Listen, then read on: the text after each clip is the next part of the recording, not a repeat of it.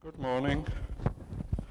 You know farmers start early, so I'm pleased to give the first talk this morning about nature and agriculture, the evolving relationships, plural.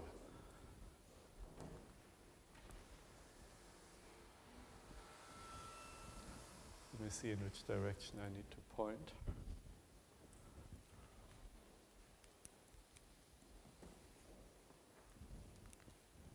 Not yet? Now, I ask three questions. How did agriculture and agriculture-related people evolve? What are the fundamental drivers and relationships of technical and institutional changes around innovations in agriculture? And what agriculture evolution in the future in a world of 9 billion, which we will probably have later this century? I start out with agriculture and evolution, then on science, and then on sustainability issues of agriculture today and implications for science and research.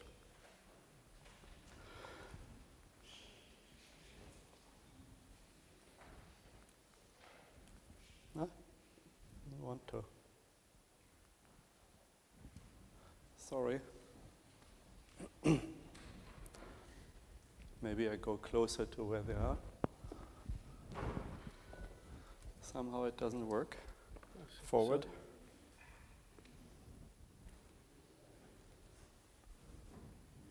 I can give you a sign and you move. No, just we try. This is not an agriculture technology. This is one too far. Okay. Okay.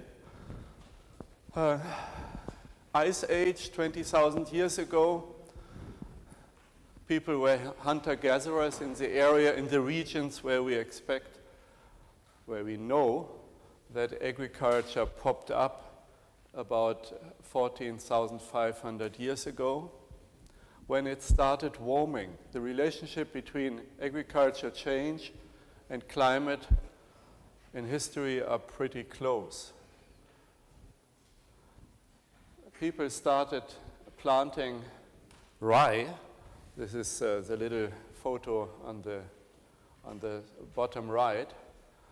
The excavation site at Abu Hurayra in Syria, people think that's where the first cultivated rye was found.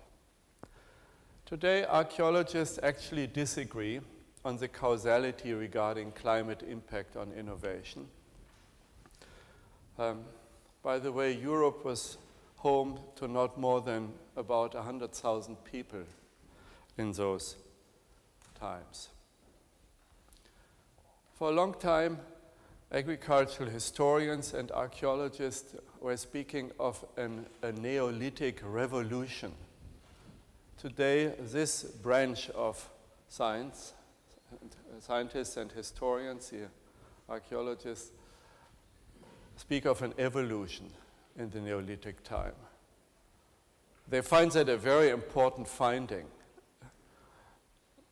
to which that profession has come in the last 10 years or so, that there was a long time of parallel handling of foraging and hunting, gathering with elements of farming, not a step from one to the other very quickly in those regions where agriculture evolved.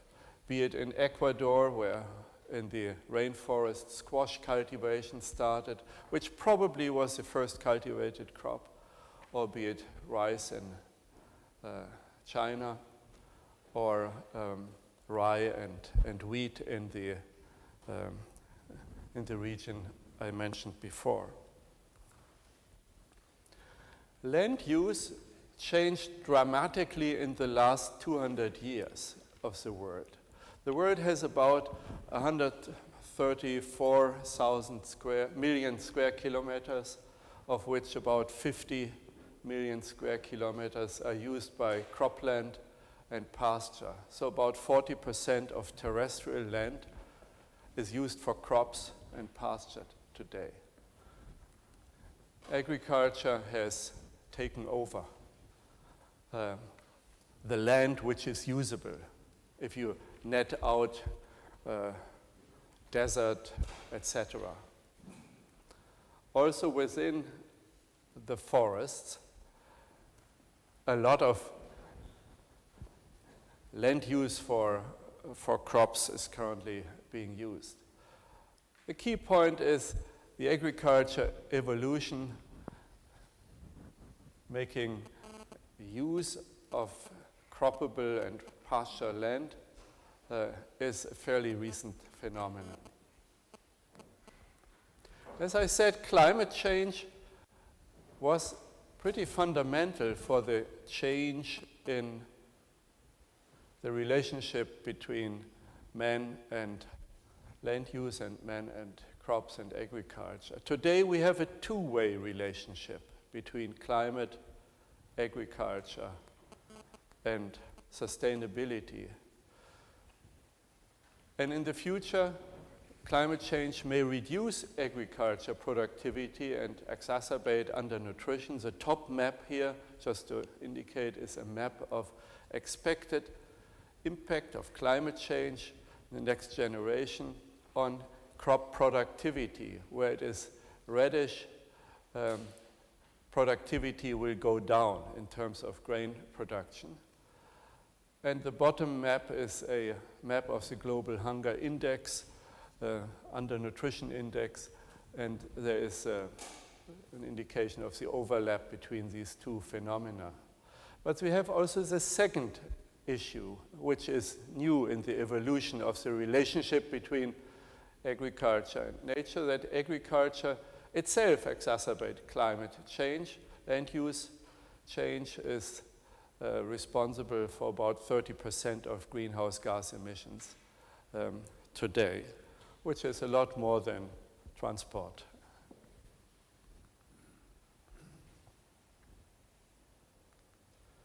Oop, too fast. Agriculture today, covering the world, is, however, very diversely structured. What is red on this map is large-scale agriculture in the world. On average, farms bigger than 100 hectares or 500 hectares. What is yellow is the world's small-scale agriculture, typically less than 1 hectare per farm. A huge diversity. The block of small-scale agriculture is housed in Asia and Africa,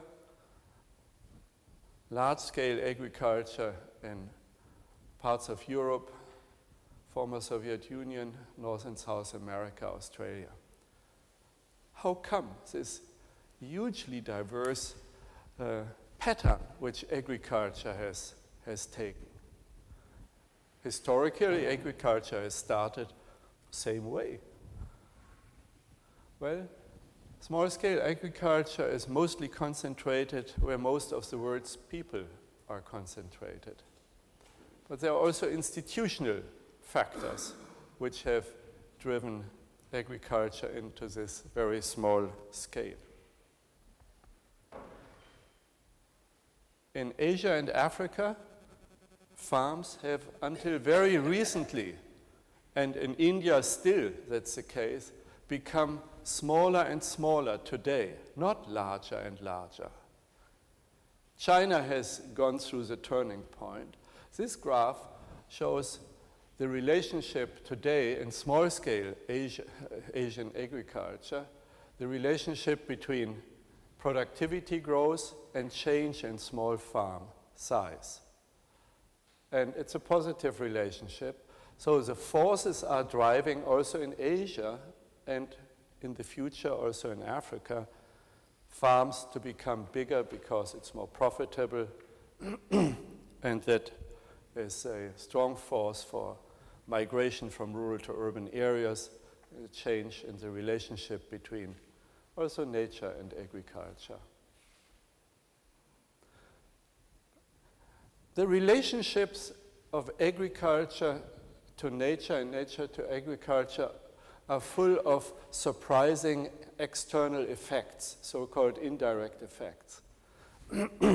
External effects, number one, for instance, agriculture created demand for other sciences. Historians of mathematics very much seem to agree that the simple and arduous task to remeasure fields in flooded areas of Egypt was at least as important for the creation of mathematical science as was the desire to predict the movement of the stars for identifying dates. So agriculture was a mover of basic science. Increased property, demand for property rights also come out of agriculture, establishing one of the key institutions which make economies grow today. So moving from under population pressure and the creation of markets to the evolution of land rights, individualization of land rights, and property rights. This is a force far beyond agriculture. I interject in each of these three brief chapters of my presentation at the end a question: how will the future look like in the relationship around agriculture and nature? So let me sum up here. Farm operations will increase in size with economic growth, urbanization, a change in aspiration, especially of young people having access to internet and cell phone, etc. With the emergence of new technologies and access to finance, that changes the farm structure in the world. By the way, small farms are not so bad for nature. If you do a simple correlation between farm size and degradation of natural resources,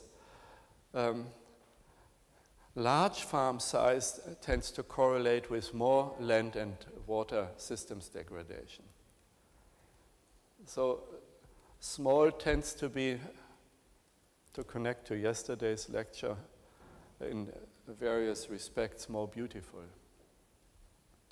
Asia and Africa, which are home to 90% of the world's small farms, mind you, we are talking hundreds of millions of small businesses in the world, about 450 million farms smaller than 2 hectares, which house the largest number of poor people also. So we need to care about these transformations, also from an ethical and humanitarian perspective. So they are now at a turning point from small to somewhat larger, but that transition will take a very long time. To move from a 1 hectare average farm size to a 10 hectare average farm size. I think the Vatican garden is 70 hectares, just to compare.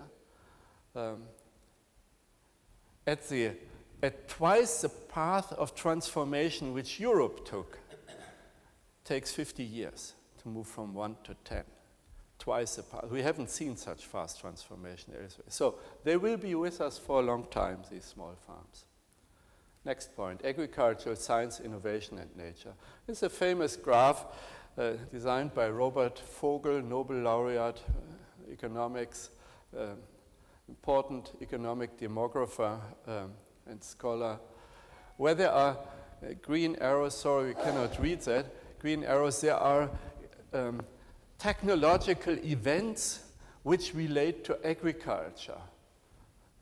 Vogel still speaks of the first agricultural revolution at the Neolithic time. We talk the last 11,000 years here in this graph.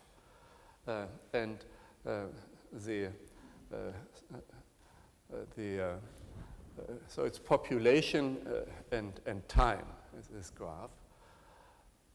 The other green arrows point to the beginning of the second agricultural revolution in the 19th century.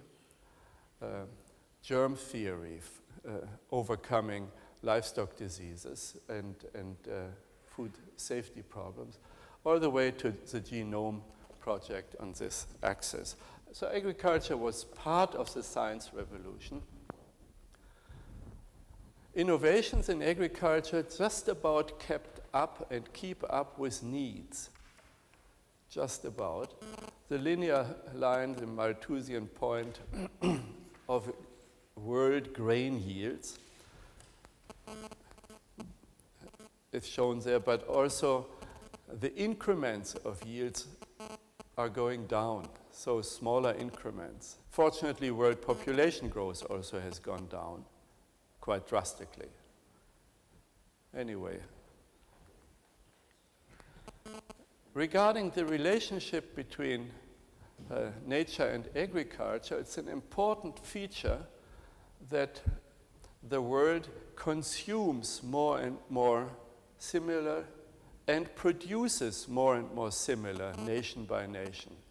This little graph on the right-hand side shows in the inner circle a similarity index concentration in the year 2009 of food supplies country by country, and in the outer circle, the red one, of 1961.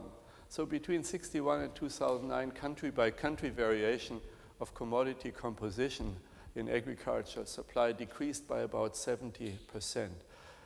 So in terms of production and consumption, the world becomes more and more homogeneous. Parallel to that trend is the growing demand for natural in the global middle class. People live with more and more animals for consumption worldwide. We are in the company of 20 billion chicken, 1 billion pigs, and 1.4 billion cattle. The concentration of these animals populations has moved where people are, rather than in the old days it was the opposite. The ratio is often 1 to 10 in number of people to number of people, number of animals. We have to deal with that. This is unsustainable. This concentration of large-scale, homogeneous animal populations for consumption, let alone the ethical aspects of how humankind treats animals in the large-scale production today. It's environmentally non-sustainable. An important finding about 3 decades ago by Hayami and Rutten was that agriculture innovations are very much induced. They are not just some scientists are thinking hard and producing science, and then innovations come about in agriculture. They are very much induced by scarcity of factors of production. So innovations come in response to change in demand and supply and scarcity of factors, especially innovations saving land and labor. We call this technical change is embodied in new and more productive inputs. If this relationship holds for the future, we may be on a constantly further evolving enhancement of technological change in and around agriculture. As land gets more scarce, water gets more scarce, and so on, the innovation process will continue. That's the optimistic scenario. To point you to the evolution of modern agriculture, times I've put this little slide together. Agronomy started with early scientific communities in the late 1700s, so with scientists who immediately became very internationally connected. Agricultural economics started also in the early 1800s with researchers whose names we still use in teaching today. Genetics, plant breeding, with Mendel all the way to Norman Borlaug, the wheat breeder and Peace Nobel laureate, to genetically modified organisms in the 1990s. Plant nutrition played a key role as a science evolving out of agronomy. Justus von Liebig, by the way, was its father. He also, at least in the German-speaking world, pushed as rector of University of Munich to integrate the agriculture and agronomy schools into universities, declaring agriculture as a science. That was his inaugural speech as rector of University of Munich. Agriculture has to become a science. It cannot be isolated in agronomy schools. It needs to connect to the basic science, and it also can contribute to the basic science. That was his message, and to the surprise of many, most universities in Germany at least followed that plea. How will the future in scientific innovations around agriculture look like? Genomics, transgenics, cisgenics, meaning transfers of genetic material within the same species, is changing the speed and opportunities in plant breeding already dramatically. Advances in cellular processes, transforming, for instance, the rice plant to a C4 plant, utilizing plant microbial systems relationships to harvest nitrogen from the atmosphere, etc., are large-scale projects.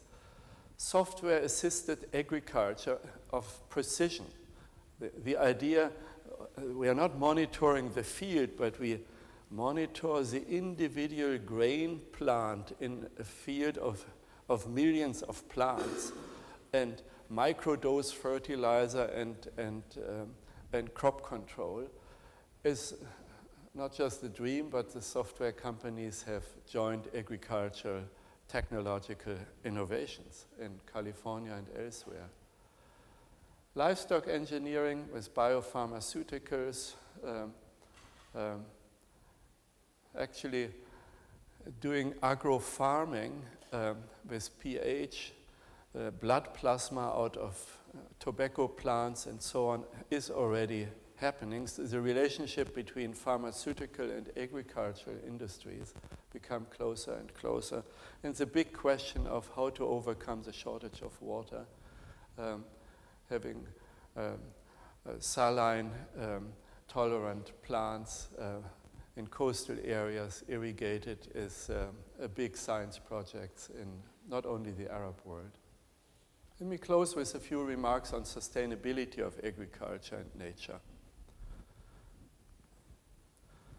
Last year was celebrated the 300th anniversary of the inventor of the term of sustainability. Mr. von Karlowitz invented that. He was a forester and found out that unless forestry is sustainable and is not undermined by the mining industry, where most of wood products in those days went, agriculture will suffer, land use will become unsustainable. So the word of Nachhaltigkeit, sustainability, is attributed to him. The demand for biological material is very large in proportion to the Earth's ecosystem supply today already. More than 1/3 of what grows greenish on Earth is already used. That's net primary production, we call that, by humankind. That leaves less and less for other species, alters the composition of the atmosphere, reduces the levels of biodiversity, and constrains the ecosystem services of keeping, for instance, water clean. This is a map which my institute recently produced this year on land and soil degradation. And where it is brownish reddish, the anthropogenic degradation has progressed significantly over the last 30 years.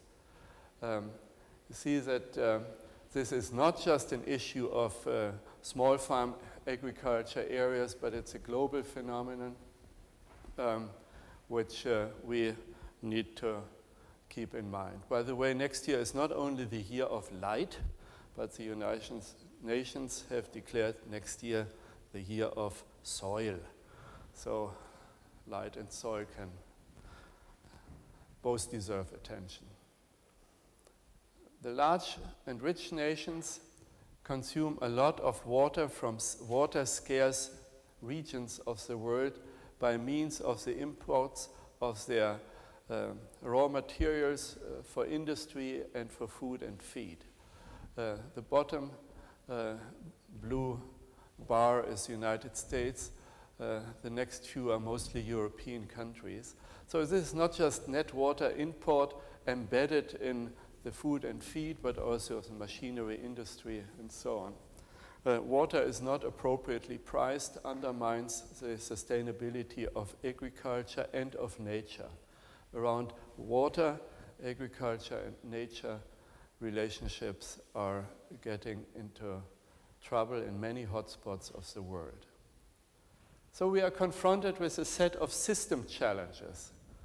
We want zero carbon emissions, we want zero waste of agrobiomaterial, we want low ecological footprints, we want sustainable production. These are very conflicting goals.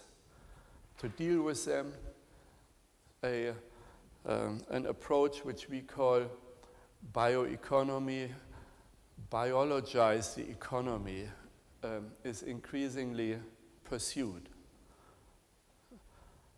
Virtually all richer nations, and including a number of the large emerging economies, over the last 5 years only have written themselves bioeconomy strategies in response to the opportunities of using biological materials differently and in response to the sustainability issues around agriculture. So that's a very fast-moving evolution in policy, and there are large science investments happening on bioeconomy. We call bioeconomy the knowledge-based production and use of biological resources to provide products, processes, and services in all economic sectors. So biologize the economy far beyond agriculture and forestry, embracing the chemical industries, pharmaceutical, the housing industry, and lots of others. The idea is to draw on biomass, on industrial biotechnology, the utilization of carbon, graphene, generated from CO2 or other non-fossil sea resources. That's the new idea, defossilize agriculture, and thereby make it not only agriculture, but the whole economy more adaptable to nature. In search for a new reconciliation of agriculture with nature, we often see these three alternatives, which I think are not and should not be alternatives. So all into eco-agriculture, transform the world into an ecological agriculture which does not use fertilizer, pesticides, no GMOs, and so on. It would yield less, it requires drastic adjustments in consumption, it would be bad for the poor. Alternative 2, increased agricultural resource use, more land, more water, would be destructive for nature and non-sustainable. Alternative 3, expansion of innovation in agriculture. Large-scale science investments are needed to deal with the issues which I've briefly touched upon. They are needed in combination with adjustments in consumption and reduced waste in food and feed. I had asked 3 questions at the beginning. Here are some tentative simplified answers.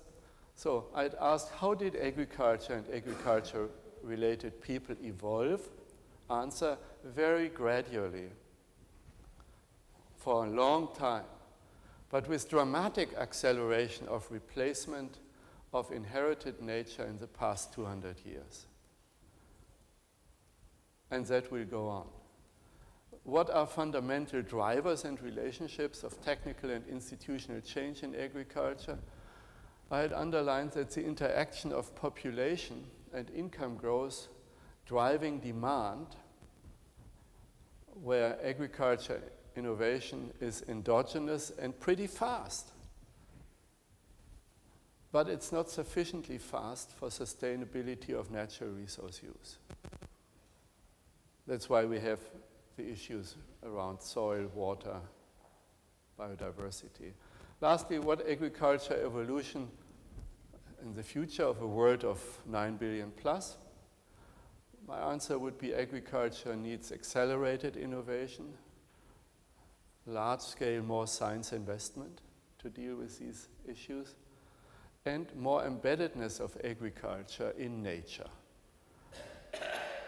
What does this mean? The way we use land needs to embed more landscape environmental issues, needs to identify pathways for species across fields, islands of biodiversity in crops, not just the maximization of yield of a certain monoculture in a crop, but optimizing the relationships between agriculture and nature, field by field, landscape by landscape. Thank you for your attention.